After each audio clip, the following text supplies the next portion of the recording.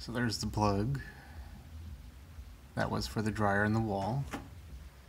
That plug goes to this dryer buddy. This plug's for the dryer. This one goes to the Tesla.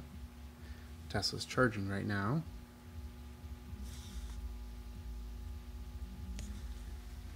And turn on the dryer. Tesla will stop charging.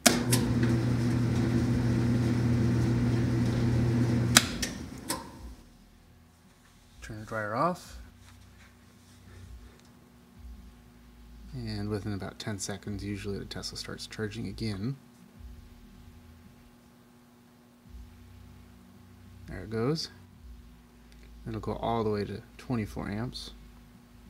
That's what it's set to for the NEMA 1030 plug. This extension cord runs behind the washer, behind all this stuff, to the juice box. Juice box has a NEMA 1030 to 1050 adapter. 1050 set to 24 amps through the app and on the car as well.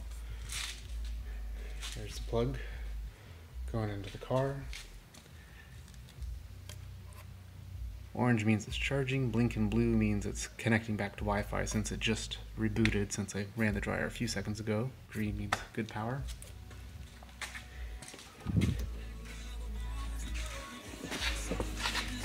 And inside the car, getting 239 volts, 24 amps, 20 miles an hour. This voltage reads really, really close, and the amperage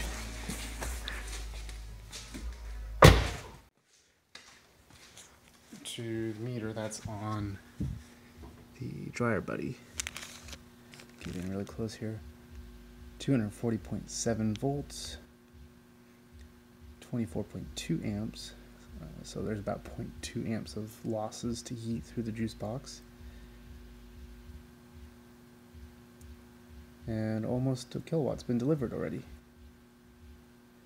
Pretty cool.